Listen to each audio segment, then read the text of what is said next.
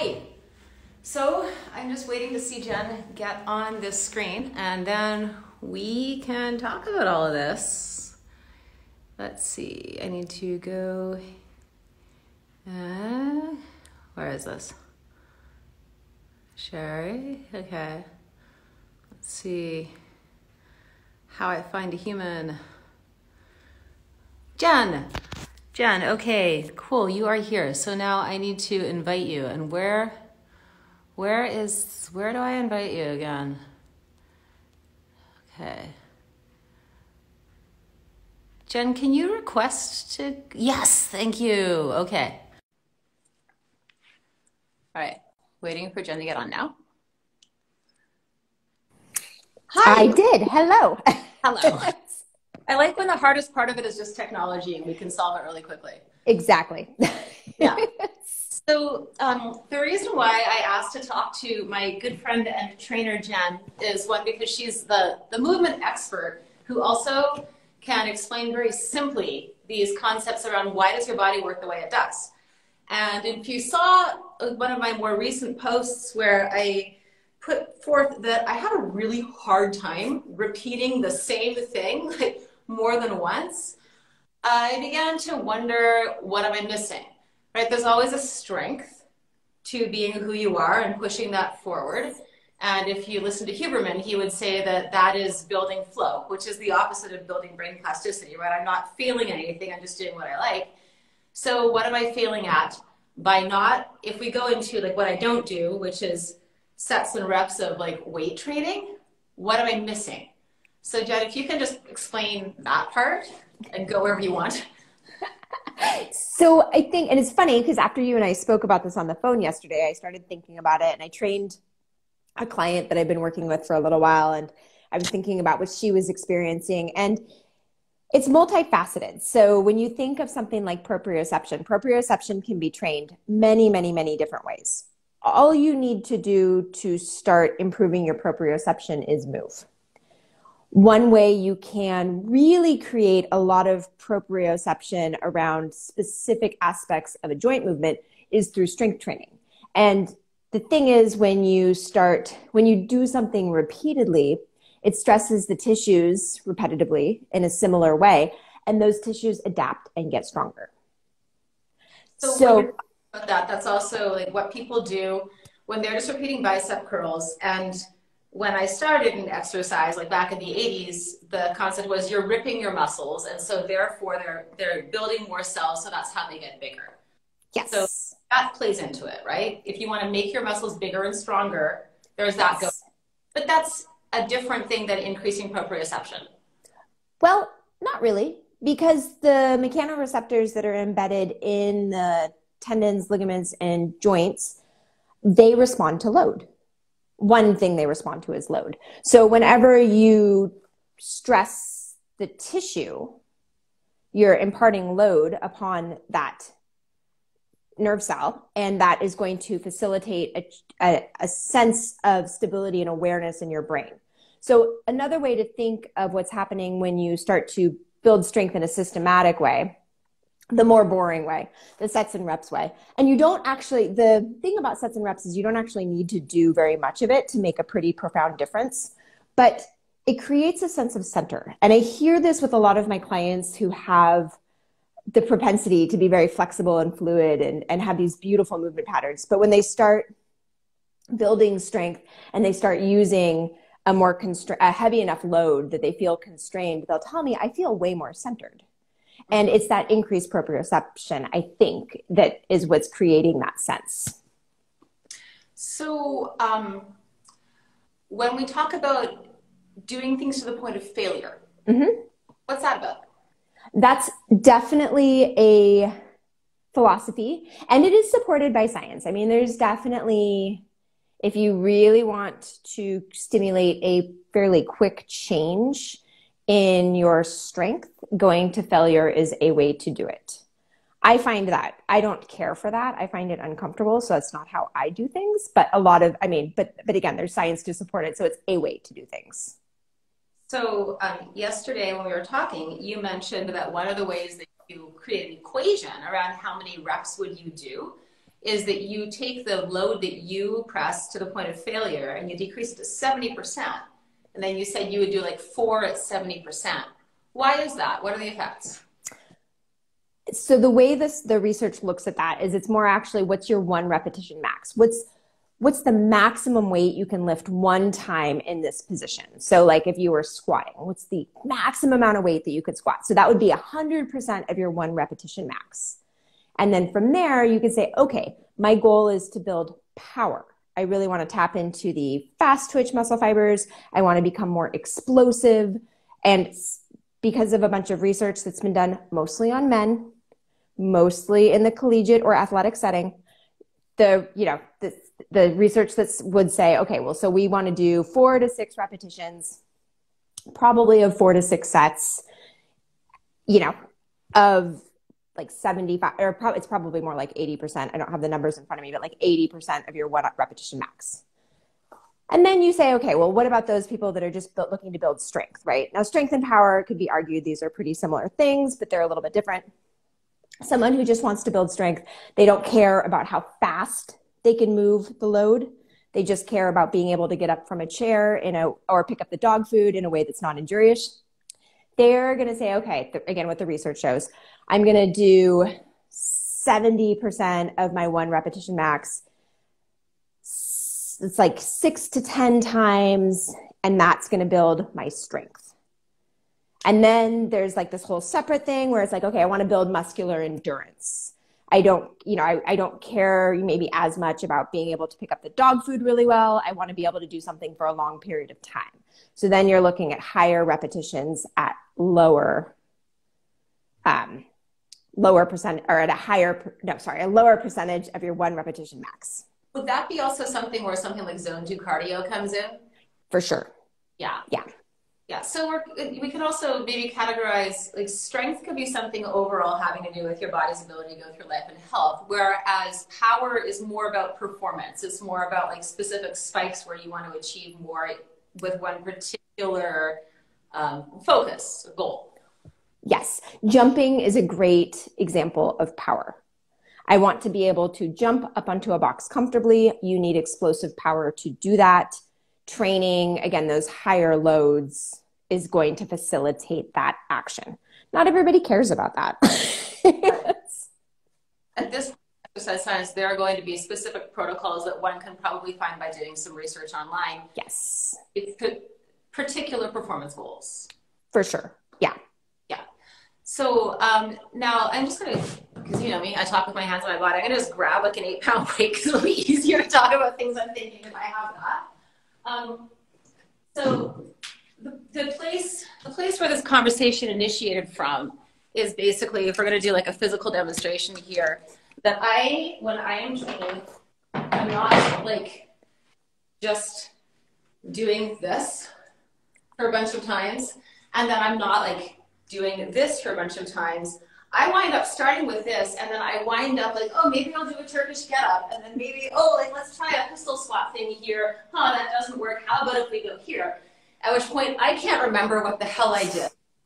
But there's still a benefit of having had load. There's a benefit of having had movement. There are synapses firing in my brain, and it would be like, Feldenkrais under load or something. So if you take this idea, because I know you know about Feldenkrais, you know a lot of it, and you taught me a lot about it, and you also know strength training, what would be a benefit of doing something like Feldenkrais under load with just experiential movement for a certain amount of time? So variable movement also increases your proprioception, right? So again, there's so many ways to train this idea of where is my body in space, which is unconscious. It's an unconscious awareness that we all have, regardless of whether or not we specifically train it. So something like holding on to a weight, it provides a constraint.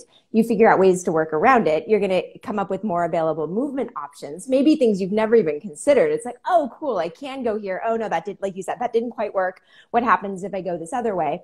Which is very much what Feldenkrais did with his awareness through movement lessons. And he'll have you do really crazy things like you're going to hold on to your foot while you do this rolling pattern, and let's see how that shows up. Or the more popular one that becomes a challenge pretty frequently on Instagram is what happens if you put shoes on your hands and shoes on your feet while you're lying down. Can you figure out a way to roll over? It is a really interesting, again, it's a constraint, right? But you could do something similar with weights, especially if it's not so heavy that you don't have to, you're super constrained by how you navigate it. So there's that value in it. And plus it's good to just play. It's good to see, like, here's this thing. What happens if I play with it? It's good for your brain and for learning. And you were also saying yesterday that repeating any movement pattern increases efficiency. So yes. If you constraint, and after we should also take a moment to just explain like what is a constraint. But why don't we do that? What's a movement constraint? Anything that eliminates a joint's degrees of freedom. So for instance, if I want to get up and down from the floor and I'm going to do it however I want, my joints can move in whatever way they want. I have no constraints put upon me. If, on the other hand, I hold something in one hand, suddenly that hand can't participate in the movement the same way. I've added a constraint. And can a constraint, it can qualify, it can be something physical where you're right. Option, or it can also qualify as a rule. So a movement around a bicep curl would be, I am going to only bend from my elbow and bring it back into my shoulder. I am not going to be doing this. Correct. Yes, exactly. So a lot of Jenn's exercises that she would give me were movement constraints based on time. For example, and this is not just me, I follow you on Instagram as well as we've trained a lot personally. One of my favorites is put on a timer for a minute. Glue your right foot to the floor, get up and down in all the different ways that you can possibly think of. And there's also like the sets and reps idea of that turned into you have a time limit or a time. Yes. And I find that a really fun way to train actually. And you can build strength that way too. Like I've done pull-up training that way. Like, okay, I'm going to set a timer for 30 seconds. I'm going to do as many pull-ups as I can in that period of time. I'll rest whenever I need to. Whatever the number is, the number is. Again, there are so many ways to get stronger. And I think we tend to attach to this idea that it has to be super regimented. And it doesn't really. I mean, it is nice. Again, so sets and reps are a constraint, right? It is sometimes nice to have those rules. And I certainly follow those rules to an extent for my workouts, but then I make sure I have plenty of time built in where I can play. Yeah, like in your pull-up program, you had hanging passive, and yes. then pretty soon, like I think within the level 2 of it, you had playing on the bar sideways. Yes. A time limit for that or a time goal.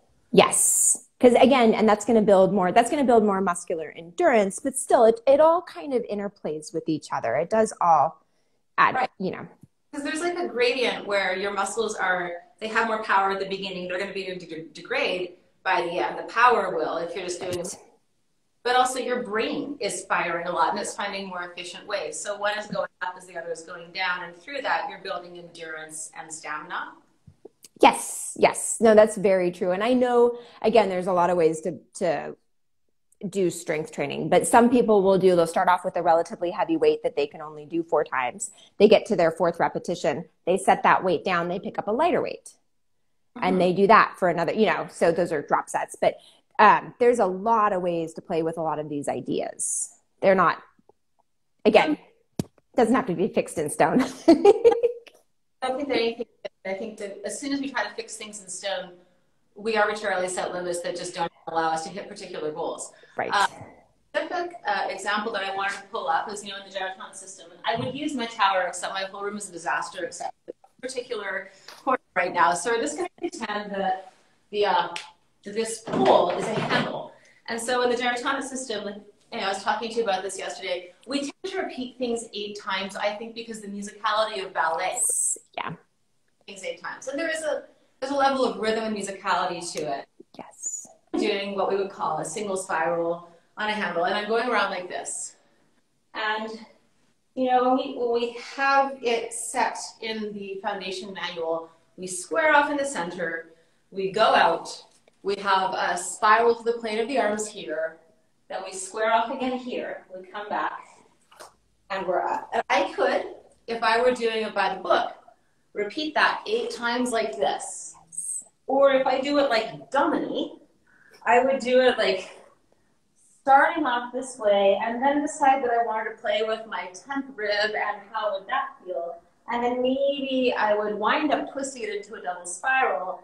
And even if I had probably finished it 8 times because I was trained with ballet dancer and I had that as a training, by the time I've gone to number 8, my movement pattern is nothing like where I started.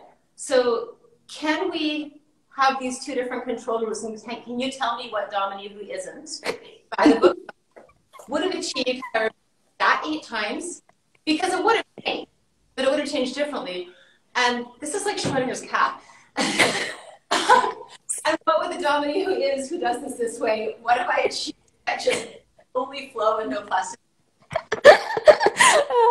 Well, again, from a movement efficiency perspective, there's something called grooving the pattern that shows up sometimes in motor control papers, not really in the research, but in motor control papers. And basically what it means is when you repeat something in a similar way several times, the pathway becomes more and more efficient without you trying to make it so, right?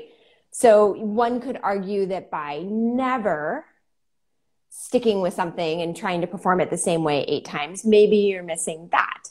But then at the same time, you're also opening up, again, all of these doors for variation. And once you find something interesting, and I don't know, I'm suspecting that when you find something interesting, you probably stay with it for a little while. Because that is human nature, right? When we stumble upon something that is interesting, it's like, ooh, this is interesting. I'm going to sit here for a moment and see what happens. And so that's going to fulfill this whole other, again, like mental, emotional thing up here. So there's so much value in both. Mm-hmm. From a centering perspective, again, just from being able to easily move away from center and return to it, I do think there is value. And again, sometimes sticking with kind of the same pattern repeatedly a few times, because then your idea of where center is becomes very, very clear. As I said earlier, I do think this is what weight training can provide. Right. Yeah, like when I was getting into applying weights with one that I loved was just holding that weight up and then around, because there was no argument about where it was center. Center was gravitationally shown. There's also something that I think probably like the first workshop I took from you said it a few times, what you focus on expands. So that's changing your experience of the exercise right there, but it's a deepening of particular spots that you're focusing on. Yes. Yeah. Yeah. So, I think we basically covered all of my questions. The feeling in my body, now that you've explained this to me, is that probably where I would want to go if I wanted to improve who I already am, but expand the strength there, would be to just continue adding more load to my explorations and try to at least repeat that same sequence, say 4 to 8 times, or set a timer for it. Yes. Yeah.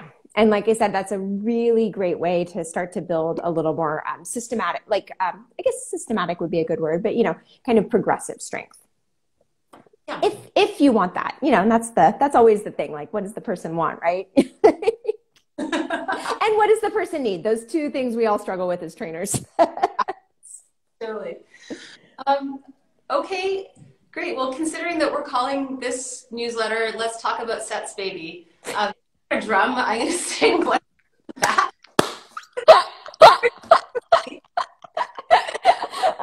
Okay, we'll see if we'll see if the sound comes through my Right. Let's talk about sets, baby. Let's talk all the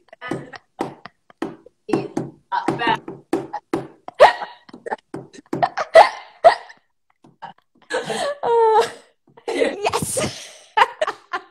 Oh my gosh. Dominique sent me that song via Spotify, and I was so amused when it came through. I'm like, what in the world?